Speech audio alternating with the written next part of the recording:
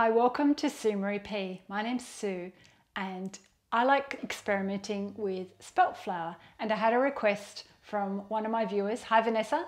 She wanted to see if I could make donuts with spelt flour and oat milk. I don't do much deep frying. I don't have a deep fryer and I don't like using a lot of oil, so I've developed a baked version. So if you'd like to see how I make my baked spelt donuts jam filled, come with me and let's see. So first step, we need to heat some oat milk up. So I've got 1 cup or 250 mils, which I've already heated up just before I started filming. You can pop it in the microwave if you've got a microwave. I don't have a microwave, so I just do it on the stove top. And I'm going to add in some butter. So I'm going to add 1/4 cup or 60 grams of butter. Now I usually use unsalted butter, but today I've run out. I've been doing too much baking. So I'm using salted butter, and I thought I could probably get away with it in this recipe. So I'm not going to add any extra salt. So I'm just going to mix that around so the butter melts, and hopefully my milk's still warm enough that will happen. Yeah, so when I say warm, it's kind of like lukewarm to touch, so when you pop your finger in, because we don't want it too hot because it will kill the yeast. So in this bowl on my stand mixer, I'll just take it off while I pop the flour in. I've got 300 grams of white spelt flour, which is about 2 cups approximately, but I'd highly recommend weighing it, because when you want to repeat your recipe, weighing is more accurate for baking bread. In here I've got whole grain spelt flour. It's a light whole grain, so that's 200 grams, which is about 1.25 cups, thereabouts, and I've got 1/4 cup of white sugar. This recipe tastes better with a little bit of sugar added to the dough. So I want to just mix that around. Just let me grab a whisk.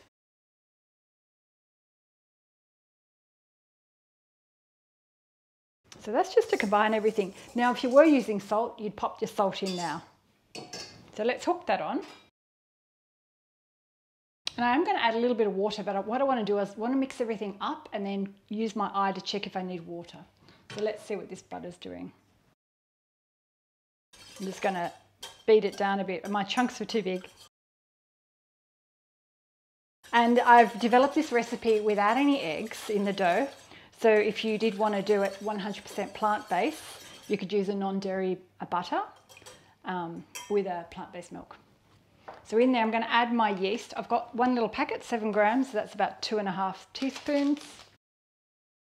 And I'm just going to let that sit there for about 5 minutes so it activates. It's sometimes not completely necessary, but I just like to see that my yeast is still fresh and it bubbles up, and so it's ready to have a really good dough.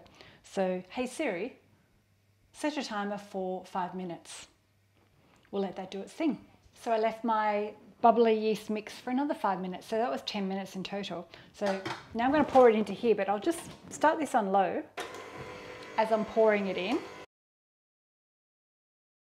And then we need to knead this for about 3 to 5 minutes. Spelt flour doesn't need as long kneading as regular flour, because it's got shorter gluten fibres, so you don't need to get that real stretchy elastic feel.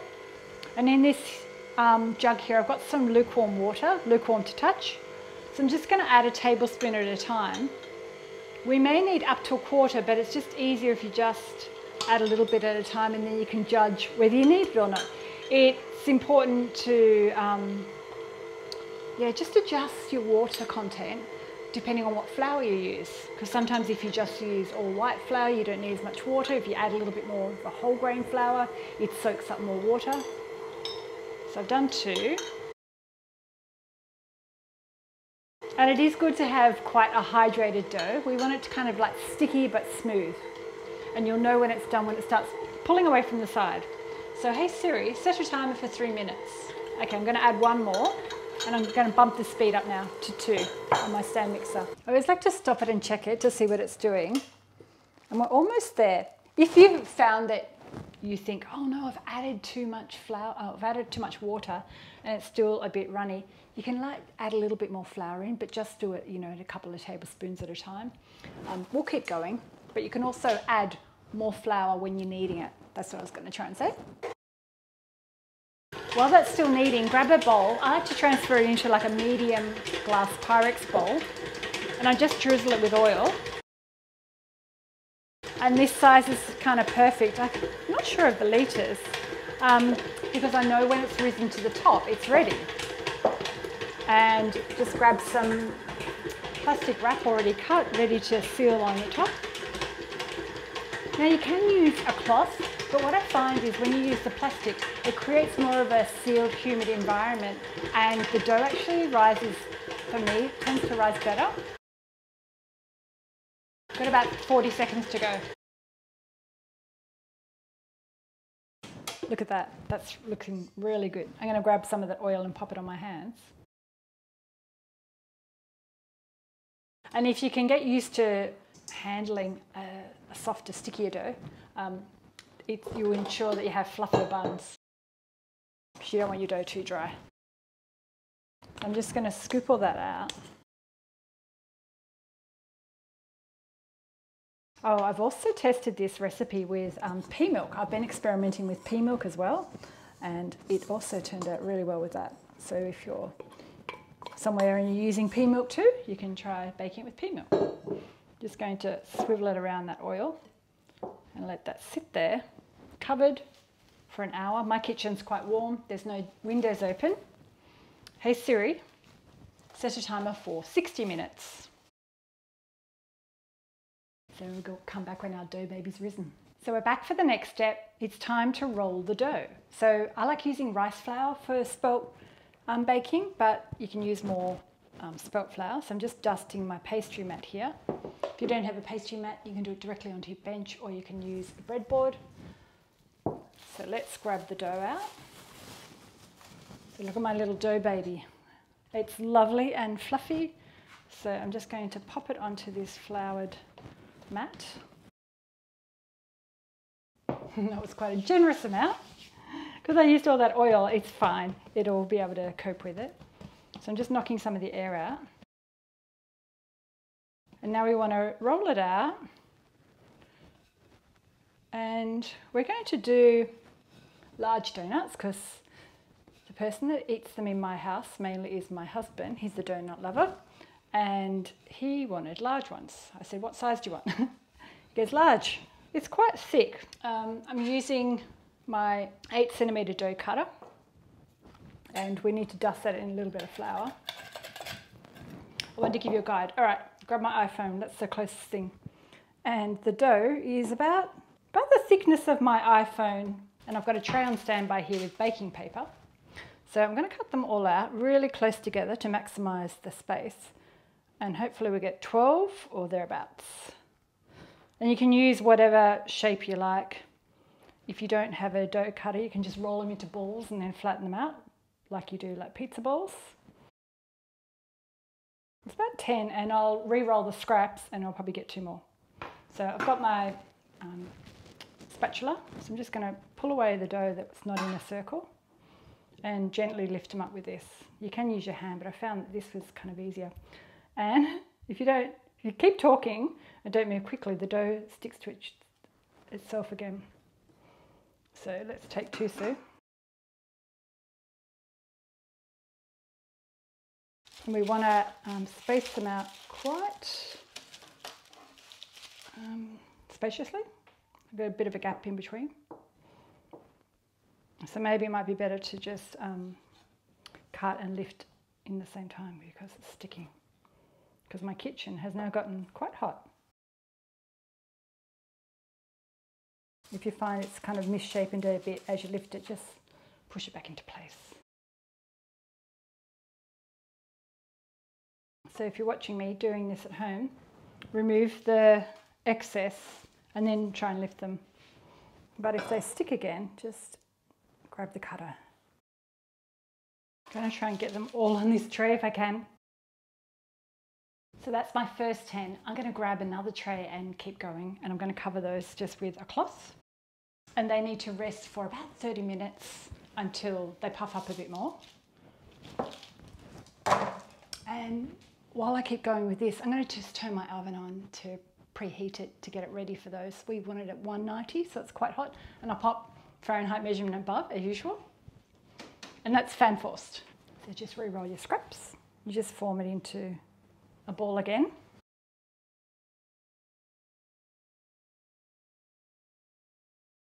And if you've got children, you might want to do a few smaller ones. Because that was the scraps, I just flipped it over so I could get the back of it nice and smooth.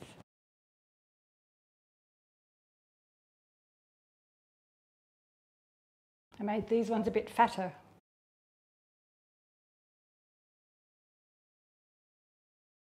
So if you've got some scraps left over and you can't quite get the quite right shape, so just roll it like you're doing a dough ball for a pizza or a bun. So smooth it off, because I had too many creases in that. I'm smoothing off on the pastry mat. So it's kind of a ball, and then I'm just going to flatten it. And it doesn't matter if you've got a few different shapes towards the end. And this one, I'm just going to do the same, because it's not really going to be the right circle. And this is another way you can do it if you don't have a big pastry cutter or cookie cutter. You can just do it by hand. I might just sprinkle a little bit of flour on top, just so the cloth doesn't stick, which I should have done to the other one. So now we're back with our buns, and I'm going to bake them for about 10 to 12 minutes until they're golden brown, and these are going to puff up in the oven. A little tip, which I do for all my bun baking, I'm going to add, in this one, a little ramekin of water to give a little bit of steam. It helps the buns be nice and fluffy. I'll pop the timer on for 10 minutes and keep an eye on them and just use my eye to see if they're done or not. And then I'll bake the second tray, this one here, once they come out. So while your donuts are in the oven, you need to prep a few things. So in this big bowl, I've got a cup of just regular white sugar. So we're going to roll those in. We're going to roll the donuts in the sugar when they come out. So, and in here I've got about 3 tablespoons of melted butter.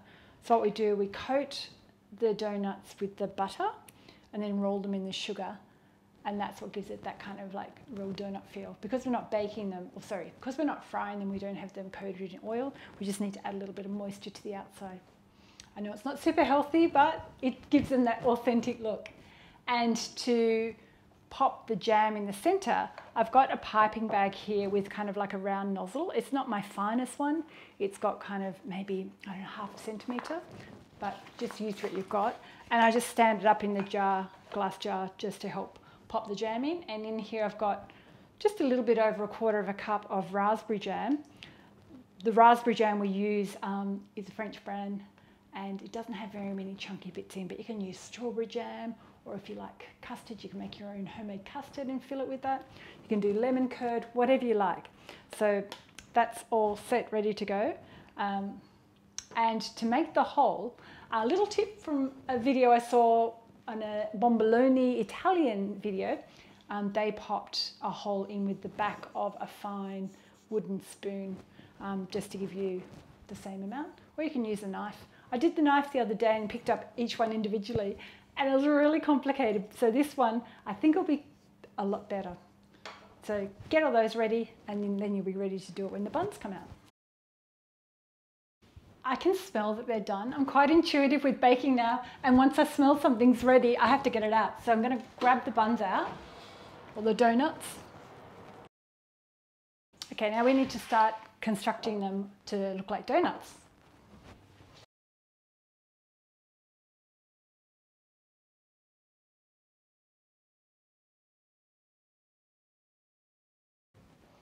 So the tray is still super hot, so I'm getting a second tray with a clean piece of paper, which is cold. So once I've coated them, rolled them, I can pop them on that tray. And they're really hot, so I'm going to go with tongs.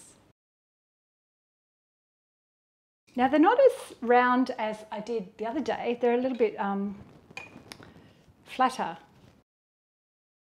So I probably should have rolled them a bit thicker, but I think they'll be still fine.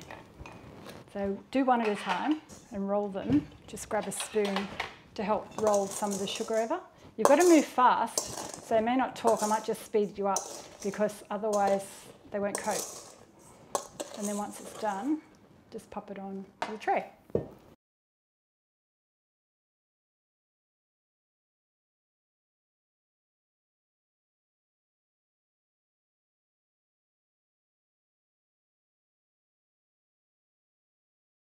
That's all done.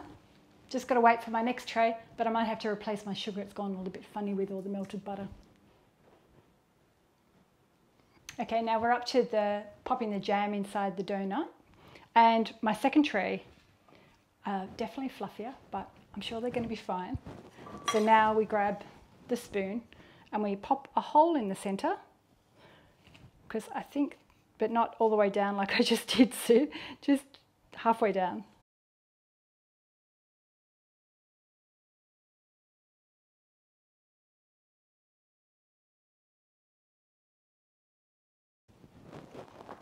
Grab your piping bag. Just going to swivel that tray into two. And I've got, as I said, just it's about 1/4 cup of jam into the piping bag. I'm just going to squeeze jam into the center. So poke the piping bag into the hole and just fill it up. You can kind of watch the donut expand.